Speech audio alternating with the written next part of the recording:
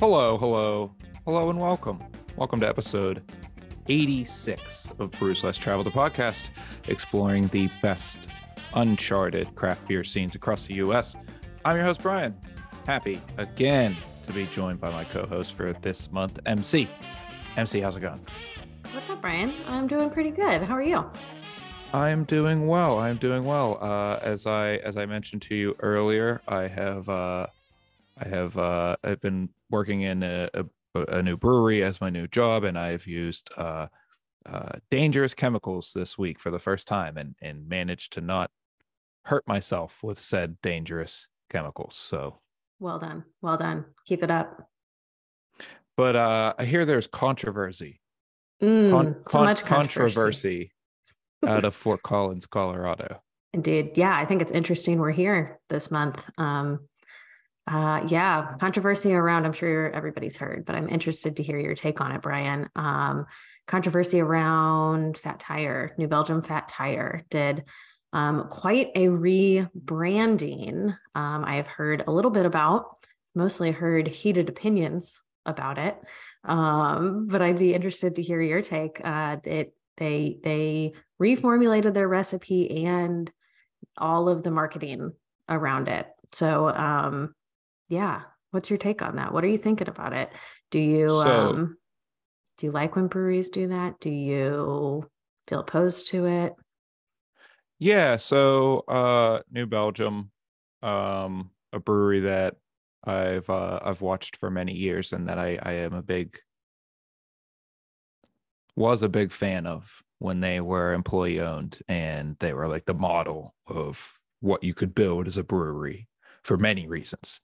And Fat Tire was their flagship. It was the beer that built them up to who they became in many ways. In recent years, they unfortunately went the way of many breweries and decided to sell the ownership of the company to an outside entity, an international brewing company that I can't quite Kirin. Right.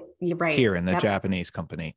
Yep. And with those sales decisions get made that come down from the top, and things get changed, and oftentimes they're little things like payroll, employee relations, internal operating procedures, and sometimes they're huge overhauls of beloved brands.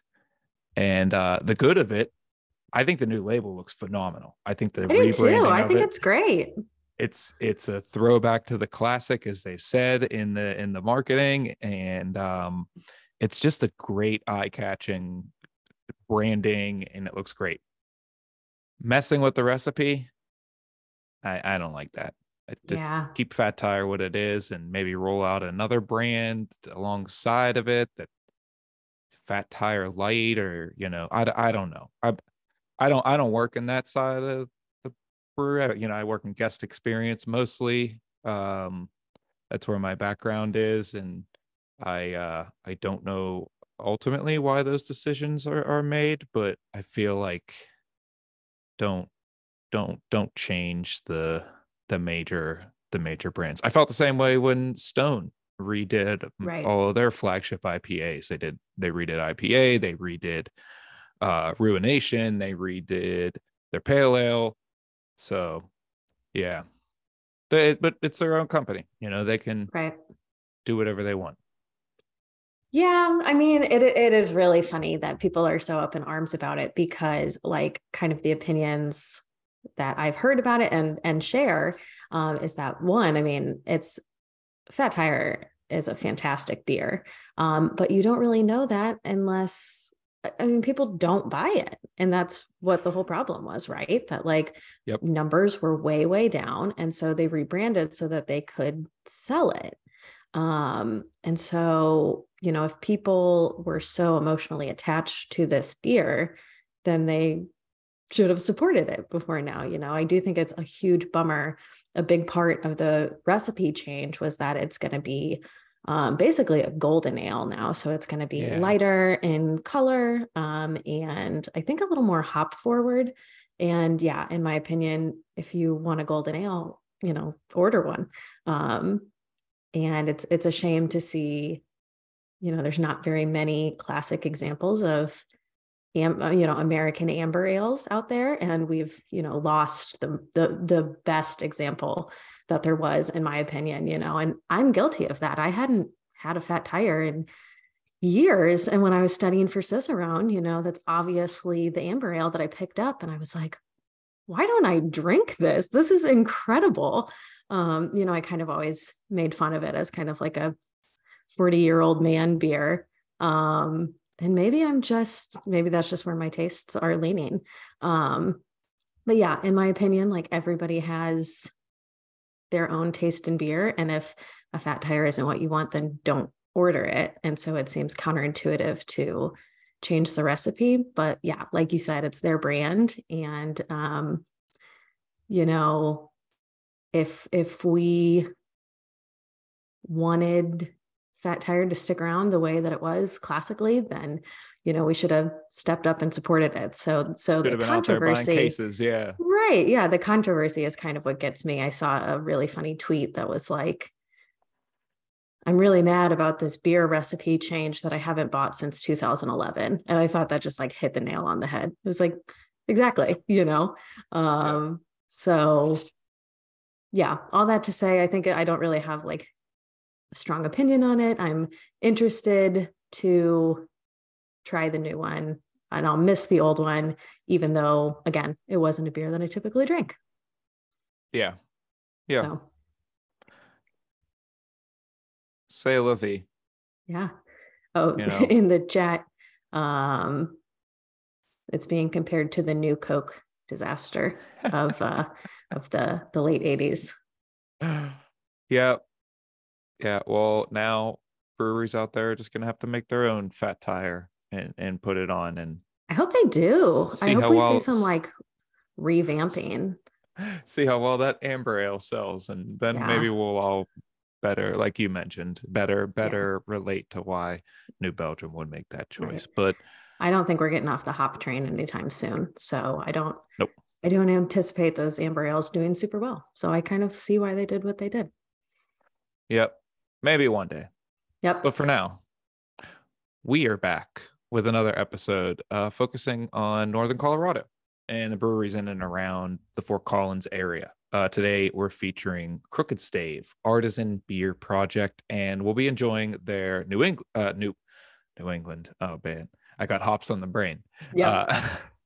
New Zealand Pilsner, as well as their Excelsior Chai Sour Ale. Very excited for both of these beers. Yeah, they are both really, I'm looking forward to both of them. And not only are we going to have a couple of great beers, we're going to be joined by a really great guest from Crooked Stave. So please join us, everybody, in welcoming the Director of Sales and Marketing, Kaleigh Armitage. Hi, everyone. Hey, Hi, Kaleigh. Hey, guys. Thanks for having me. Well, thanks for joining us. Let's kick things off with our quick sip questions. These are fast questions. We want fast answers, and they'll help us get to know you fast. Make sense? Perfect. Yeah, I'm in. Cool. Great. So, favorite non-Crooked Stave beer? Ooh. That's so tough. Pretty much. Ooh, I have to. I know quick answers, right? Damn. Right now I have been really enjoying Boneyard beer. We are gonna do a collab with them, and I'm really into it. Woo! Yeah. Featured in our wonderful Bend episodes of this very podcast. Shout out the Boneyard, they roll. A favorite peak in the Rockies? Ooh, favorite is peak in the Rockies is gonna be Quandary. Different answer than our guests last week. Speaking of the mountains, ski or snowboard? Ski. All righty. We mentioned New Belgium earlier. We talked about their fat tire, but as somebody that works at a sour brewery, Les Terroirs or La Folie? La Folie. Okay. And then our final and favoritist quick sip question. Kaleigh, have you ever seen a UFO, a ghost, Bigfoot, inexplicable event, anything like that? I'd like to think I saw Bigfoot, but it could have just been a hunter. Oh man. I mean, in Colorado, it's like we all see it, right? You go out, you see the stars, you see something, but tough to nail down what it actually was. All right. All right. Well, let's get into this first beer. I know that I have been really looking forward to it. We're going to open this New Zealand Pilsner. What would you like to tell us about this? Tell us a little bit about this beer. Awesome. First and foremost, I think the biggest thing about the beers that we have showcasing tonight is really like the true range of what Crooked Stave has to offer. New Zealand Pilsner in general has been one of our highest sellers year over year. Definitely a fan favorite within our brewers. It's light, crisp, a little bit floral, hints of citrus, and a little bit of a light spice. A lot of that comes from the New Zealand hops. So just a little side note about it. Nothing in our brewery is filtered, so it is still an unfiltered Pilsner. True 5 to 6 week. Yeah, nice, clean Pilsner. I will say our favorite part about this is that a lot of the people in our brewery, our favorite hops come from New Zealand. So we had our traditional Von Pilsner, which is our Keller Pils, and we made the first New Zealand Pilsner as like a one-off in a 16-ounce can. Then we started making it as just like a seasonal release, and it has by far, I mean, the Pilsner lager craze has gone off the charts last year into 2023. But this is definitely like our fan favorite. So when we got to pick a beer to go in, it's like, well, what does every brewer and every employee pick? New Zealand Pils. Totally. I'm here for this lager Pilsner craze. Yeah, Ditto. me too. Yeah. Yeah, it's definitely nice and floral. Get a little citrus rind in there. I like that a lot. I read that this beer, the hops were hand selected by your team. So where were they selected? Were they selected in the US, or did a group of folks go to New Zealand, or how did that work? Yeah, so our team went down to New Zealand. We selected them in Motueka during hop harvest. We continue to do that year after year. Obviously, there was a little bit of a side note there in 2020, 2021, where there was a huge population down. Fun fact, these hops that we use in this beer was grown right outside of where I lived in New Zealand for a few years, and Chad studied abroad. So we definitely go down, we hand pick hops. We pick the hops that goes into each of the brews. And yeah, it's kind of like a little taste of home, or our second home, some would say. Very cool. Yeah, that's really special. I think, as somebody has mentioned in the chat, they opened it along with us and they're almost through it. These go down very easy. It is a wonderful crushable beer with a lot of depth in its character for, you know, what many would consider to be a simple style in a Pilsner. But I agree. Yeah, Pilsners are definitely slightly on the simpler end. This is kind of like our take on a Pilsner. So like just slightly different rendition, obviously going to be a little bit hop forward. We do hear that from people, like Pilsners aren't supposed to be hoppy. But I think it's a nice balance between the two. It's also definitely the one that all of us crush on a nonstop basis. I can definitely see why. So, Kaleigh, can you tell us about your background and how you got started with Crooked Stave? Yeah. So I started with Crooked Stave in 2016. We actually just celebrated our 12-year anniversary a couple weeks ago, which is exciting. Yeah, started in 2010 with Chad. I came onto the team in 2016. Really, what you'll notice when I came on, sales and marketing to start with. But I think everyone in our company wears a lot of different hats. So, you know, operations bound, all of us have to learn how to brew, cellar, package. So definitely like an in-depth education process within the company, something that I'd never seen before. I had come from other Colorado breweries prior and Crooked Stave definitely upped the ante in regards to what each of us do. So I help manage a lot of our distribution, sales, and then all of our marketing efforts, including branding and new product development. And then day-to-day operations from packaging calendars, along with a lot of our seller program, what gets packed with our production manager, tasting through, and a lot of the barrel age program as well. Wow. That's a lot. You're a busy woman. Yeah. So everybody learns how. I'm just fascinated by the training process. Everybody learns how to brew. Everybody learns how to package. Everybody learns cellaring work. Yeah. So we go through quite the process. We've cut it down over the years.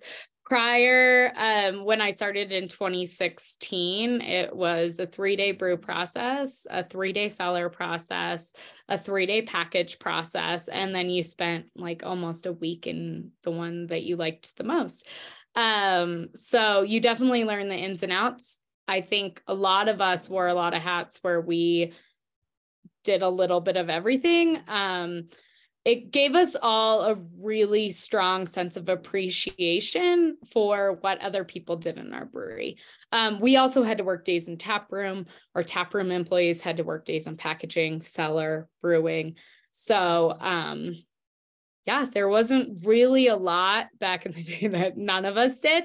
Now we have a little bit of a quicker process for some new hires in regards to that, but our sales team definitely goes through the entire process always. So it's definitely a unique process, and it's very education based. So you are meant to come every day with lots of questions, and by the end, hands-on, you're doing everything by kind of being overseen by someone else. So wow, that's so cool. Yeah, I see that a lot in breweries where, the bartenders just have no idea what's going on in the back, or the brewers have no appreciation for, the hard work that it takes to run the tap room. And I think a lot of breweries could benefit from, a training system like that. That's so cool.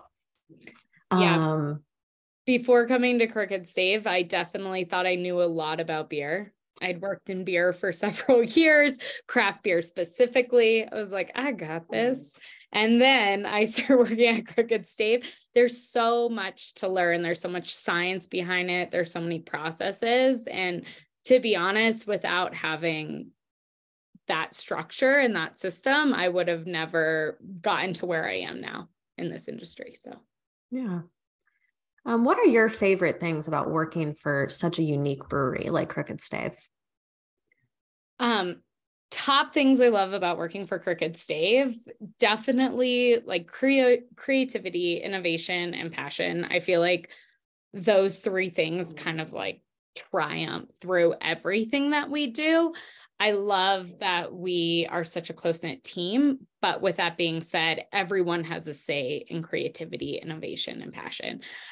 So it doesn't matter like what you do at Crooked Stave, you definitely have a say in those items. I think another thing I love about working for them is just our strive for quality and education. I've never witnessed or worked for a brewery that really focuses on that through and through.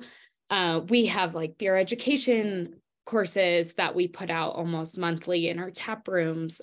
Chad puts out sensory programs for our staff almost monthly. We are really striving to have the best quality, the best education. Anyone can join our sensory teams throughout the brewery, and there are no ideas that do not go at least semi through the gamut of our product innovation. If you have a recipe for a blonde ale, we are going to see if we can make it happen. So there's really nothing that isn't tried and true throughout it. And then on top of that, just the gamut of beers that we make. I mean, we make this amazing, Pilsners and clean, light, modern beers, all the way to a really complex, traditional, tertiary fermented in like spirits barrels and then blended with fruit, whole fruit. So there's really nothing in our portfolio, I feel like, that doesn't fit a beer drinker or even a non-beer drinker. And I love that. I think it's really fun to be able to work with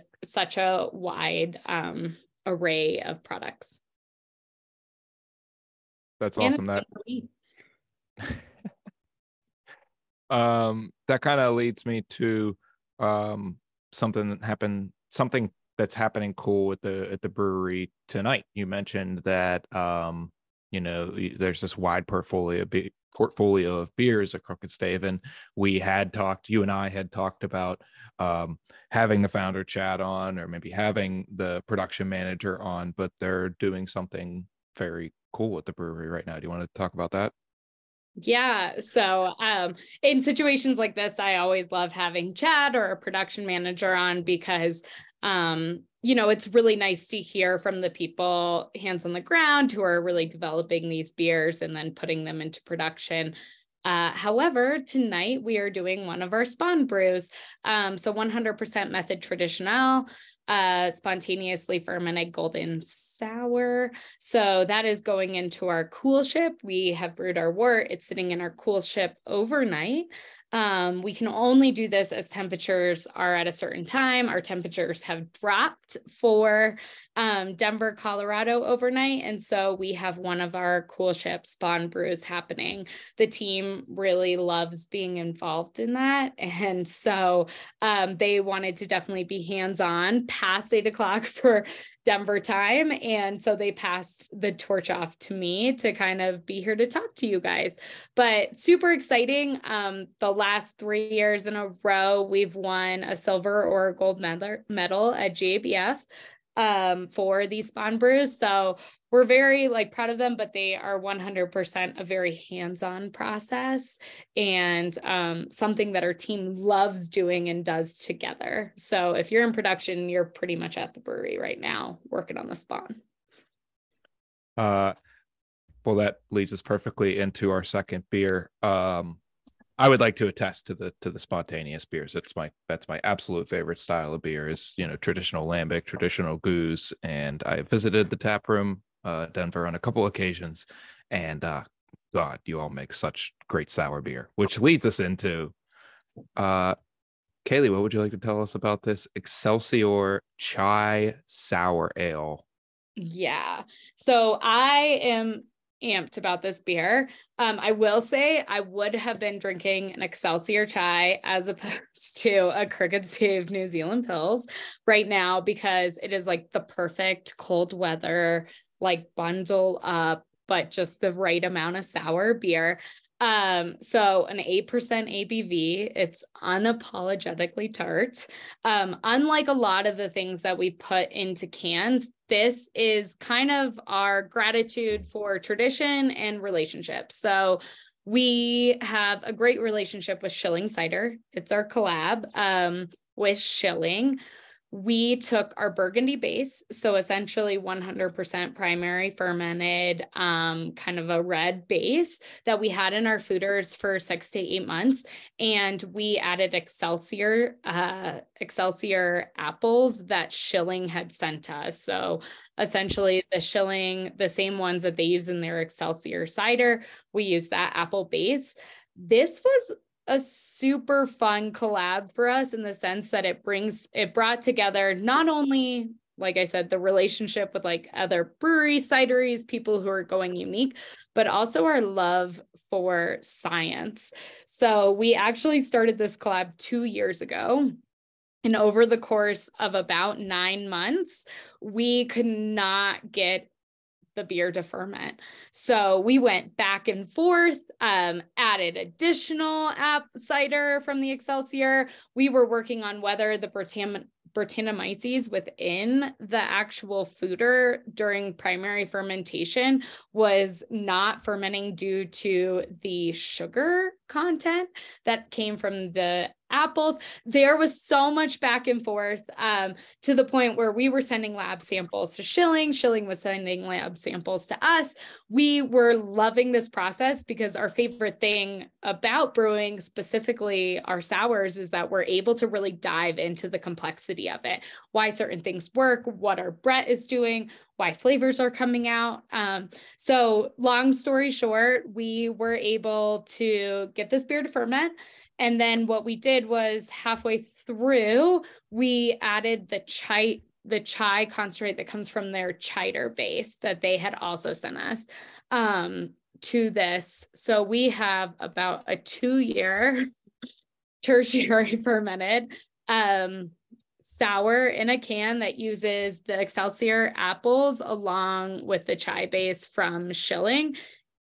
I think it definitely is on the more sour side than some of our, like, say, petite series or sour rosé. However, for like this weather, along with the warmness from the 8% ABV, it really balances out. It is by far my favorite beer to drink right now. My husband just took the last can before I was able to drink it. I feel very bad for you. I like to say that this show is PG-13. So I'm going to use our one F-bomb here. This is a fucking great beer. Like, holy crap. It is really fantastic. And I am in Missouri where we're getting ready to get some snow tonight. And it's like, just like you said, just like perfect. Like, get some like apple pie bites in there a little bit. I love the tartness. Yeah. Excellent. And the complexity has definitely changed over time. I have noticed in the chat, like, these are the beers that we definitely get excited about. We love our IPAs, we love some other things, but it's super fun to be able to see something from the start, from the visualization of it with another, you know, beverage brand, to then like work through the kinks to like figure out how we can make it better. And then when it finally came out, it was like our whole team was so excited about the turnout, the seasonality of it, along with just really seeing the Burgundy base shine. A lot of our bases, more like Method Traditional Spawn. They're all amazing. They're all still 100% fermented in oak. So, but it's really fun to just do something slightly different than our regular rotating sour series. And this is honestly like my favorite winter warmer that we have. Love it. Somebody is asking in the chat, is Schilling a cidery local to CS? I guess they mean Colorado Springs. I believe they're in Washington, right? They're out of Washington. We do distribute them in Colorado. And so Crooked Stave owns their own distribution company here in Colorado, and they are one of our partners. So I think that they're pretty much nationwide, but also very true to tradition, like using whole fruits in a lot of their apple production and items like that. So they're amazing and they do a really good job. We're excited to partner with anyone who has those same values as us. So yeah, very cool. So we asked our guests last week this question, but we'd love to hear from you what you think. Colorado seems to have, you know, a real appreciation for sour beer. Obviously Crooked Stave nails it with the sour beer, especially the traditional styles like we've talked about with like the wild yeast, the spontaneous fermentation. So where do you think that appreciation comes from in Colorado specifically? Yeah, I mean, to call it out, Chad will always say that New Belgium, honestly, was one of the first that like put out those bottles here in Colorado, and people really started to kind of latch on to it. So I'll give credit where credit's due. I think New Belgium and their sour series, their Foeder Forest, all of that has definitely helped within Colorado. I think Crooked Stave has definitely played a part in that traditional sour and kind of upping it to the next level of we were a primarily only wild and sour brewery up until 2017.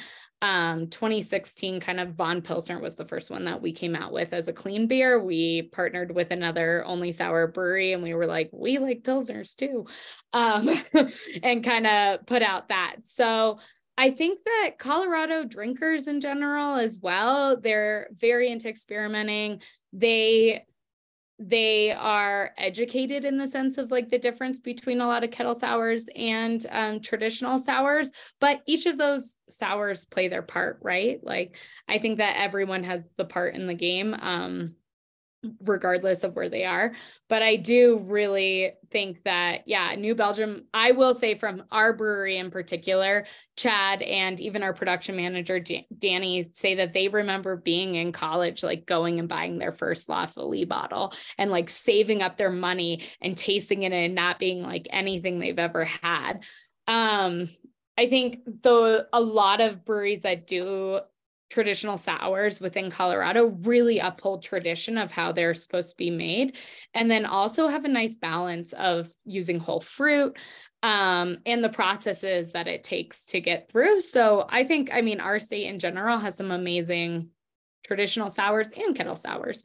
So hopefully that process continues and people continue to buy them. I think that it will forever be the art of making beer. And it truly is a passion project and a labor of love.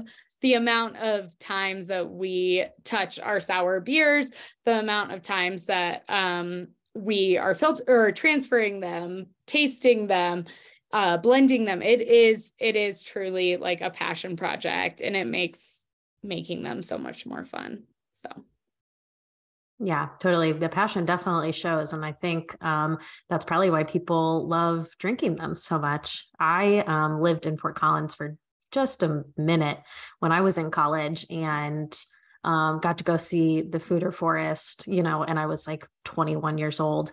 And I think that it had a lot to do with my trajectory into being an enormous like beer nerd, like being in Colorado when I was that young, and being around people that were super passionate and not just like cranking beer out for volume and, to be cool to work at a brewery or, whatever reason people brew. But yeah, that's so nice to hear. I definitely think your passion shows and the appreciation shows up in the culture of the beer drinking there. Thanks. And fun fact, we almost rival New Belgium's Foeder Forest.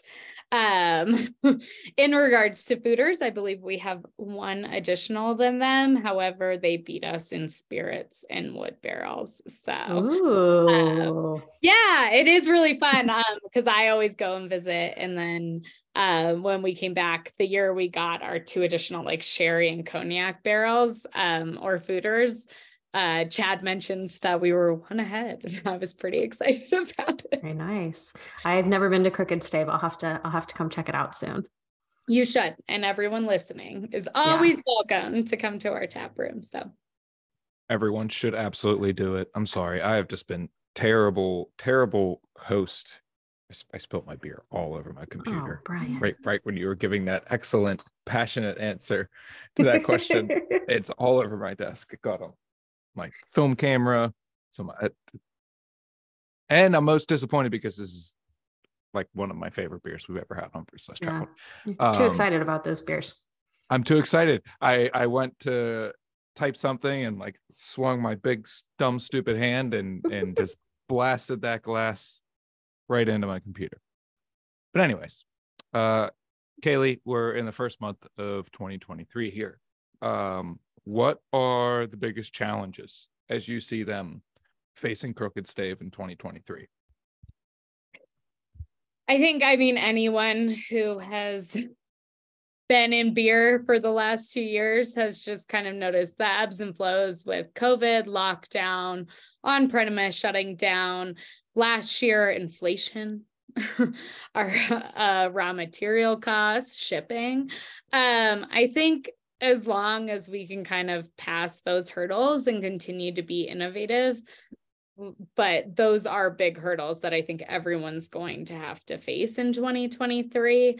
Hyper local is something that we're looking at we are in other states, and a lot of other states with the pandemic have gone back to kind of some hyper locality within their beer buying. And it makes sense. I mean, as a consumer of beer, I do tend to buy beer that was made closer to home when I'm out.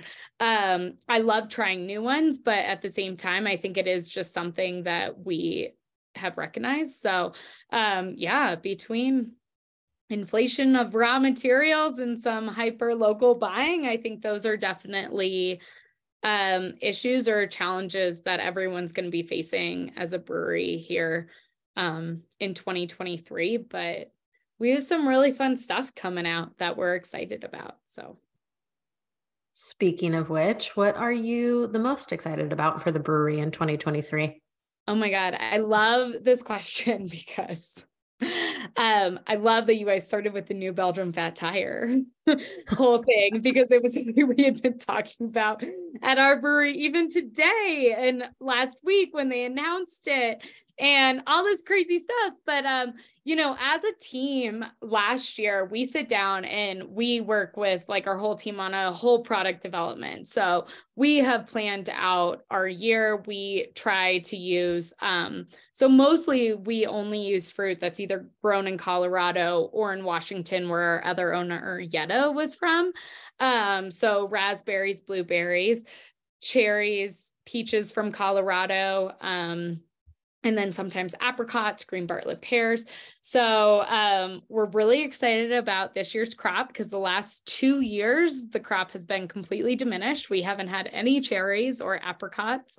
The peach crop was almost completely wiped out. So we're excited for this year coming for fruit. But we're also excited to bring back some nostalgic styles, essentially. Our team, our brewers, our cellarmen, we talked a lot about some nostalgia from Crooked Stave in general. We are going to be revamping our Surette and VA lines, and we're going to be putting them in 16-ounce cans. So Surette is going to have a new name, Garden Beer. So a traditional Saison, oak aged in 4-pack 16-ounce cans. VA also getting a little release, hopefully towards like the July months. We are then working on some clean beers and bringing back like a hoppy amber style similar to Fat Tire.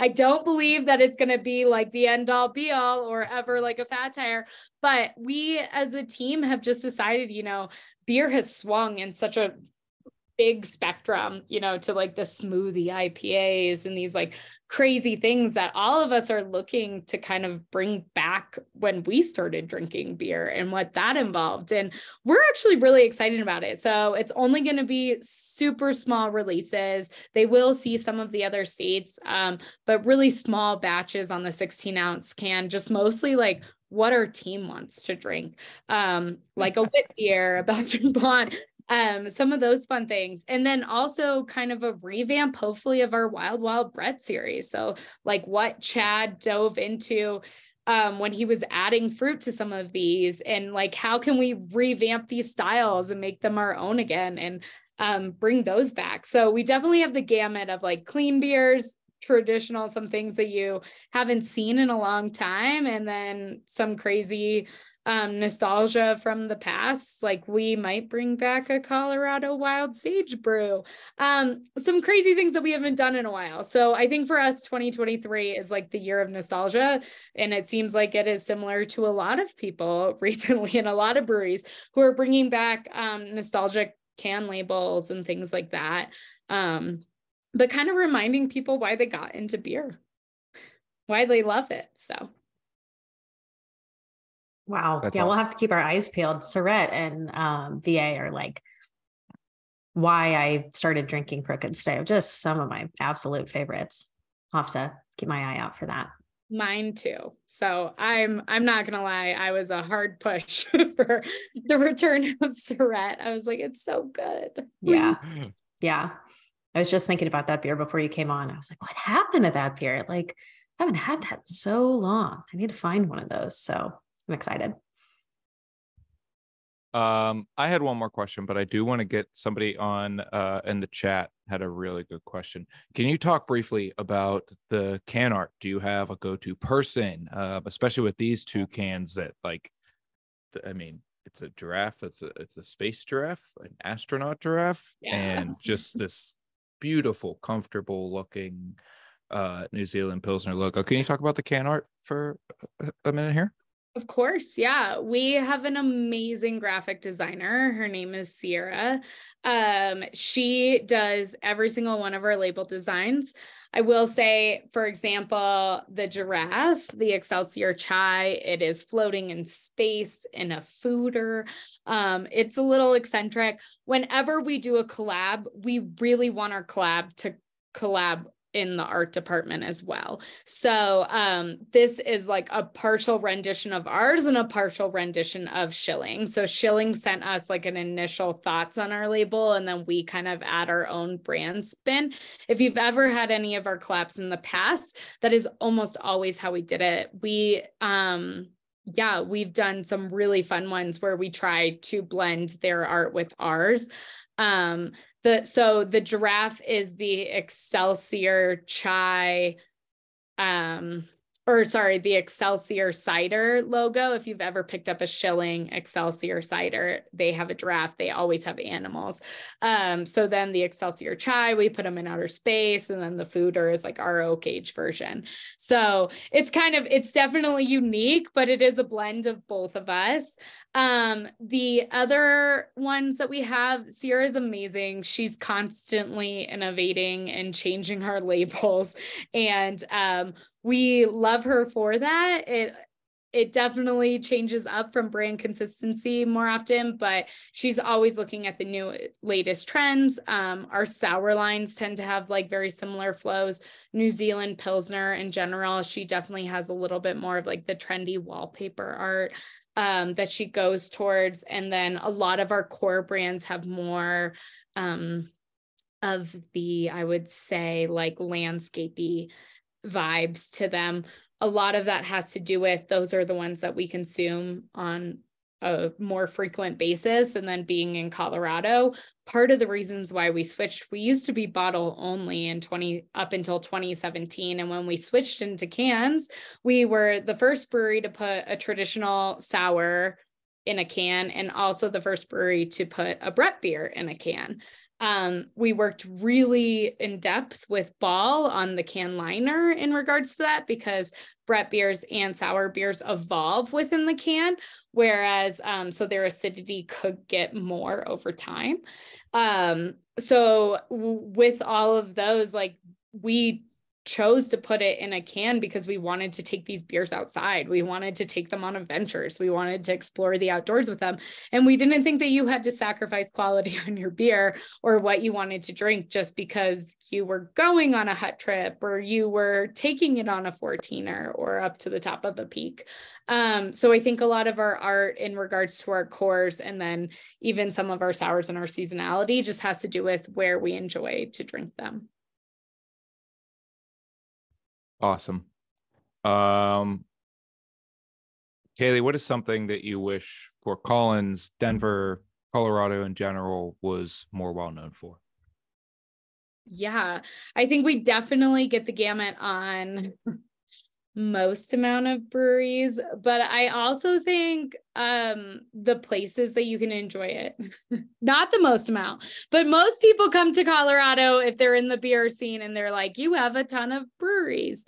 Most amount of consistently good breweries, I will say, for any state I've been to. That's exciting. I've also been to a lot of states and I was like, oh, there's some people out there who are going to get mad at me for that comment. Population to brewery percentage, there's like statistics. To be perfectly honest, I think that Colorado is just beautiful all year round. So a lot of people think that they have to visit like during specific seasons or whatnot, but there is something fun to do in Colorado all the time. Fort Collins in general has gorgeous outdoor spaces. They have a ton of breweries, but they also have a lot of live music. They have farmers markets. They have an in-depth sense of community. And it doesn't matter when you're around. Like, a lot of people think it's just a college town, and it's not. But Denver, Fort Collins, you come up to the mountains, like, it doesn't matter the time of the year. There are some amazing activities to be had between like whitewater rafting or mountain biking or skiing, or like, you name it, we pretty much have it. And our weather is top notch. I was literally joking with my husband the other day. I was like, it has snowed every single day this year, I feel like, and I need some sunshine back in my life. We have 300 days of sunshine normally, and it's gorgeous, and it might snow and then it's sunny, but there's almost always something fun that you can find to do. And I know a lot of people come out to adventure, but it does not matter what you want to do, whether it's city life or like get just right outside of the city and explore. There's something for everyone. So come visit, drink some good beer, and yeah, we'd love to have you. Wow, what a great endorsement. I think you sold us. Yeah, really. Your side gigs with the Colorado Tourism Board. Yeah, it should be. They'll be calling me up after this, hopefully. Thank you so much for joining us, Kaleigh. Anything to plug before we get out of here? Mainly, where can people find Crooked Stave beer? Yeah. So we are all across the nation, from California up to Maine. I do know that we got asked about Connecticut. We're not quite there yet. Pennsylvania. We are in Pennsylvania and like down the eastern seaboard. Virginia, North Carolina, Maine, Vermont. You can find us a lot of places. We're no longer in Georgia, but you can find us in Florida, a close neighbor. There is also a lovely, other companies that do some direct to consumer, some Total Wine that you can find us in. And then if you're ever international, we're in a lot of places over there. So from Japan, Sweden, China to, the UK, Ireland, France. So definitely check out Crooked Stave. We're all across the board. If you ever have any questions, feel free to email us at our cheers@crookedstave account. I say that my one joy in life is trying to get beer to people who cannot get it. So I'd love to help you find more Crooked Stave and get more Crooked Stave at your house. So feel free to let me know. Yeah, well, I did just want to say I did spill half of my Excelsior earlier. So, I think if you could send me a half a can. No, I'm just kidding.